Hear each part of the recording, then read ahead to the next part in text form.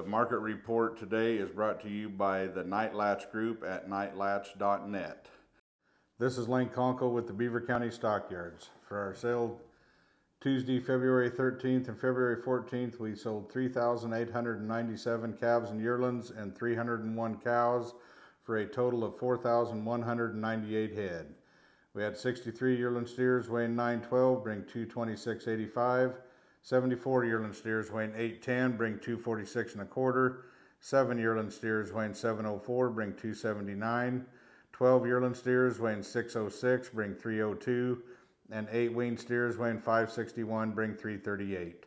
We had 11 guaranteed open heifers weighing 841, bring 215. 65 guaranteed open heifers weighing 747, bring 230.50. 9 guaranteed open heifers weighing 630, bring 267.50.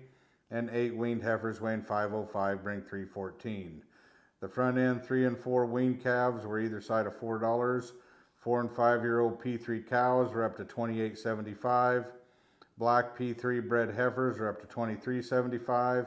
Packer cows are up to $1.18 and Packer bulls are up to $1.31. Already consigned for next week are 15 plus loads of yearlings and 25 fancy Red Angus pairs and P3 cows. The 2-day sale was a huge success with active buyer participation both days.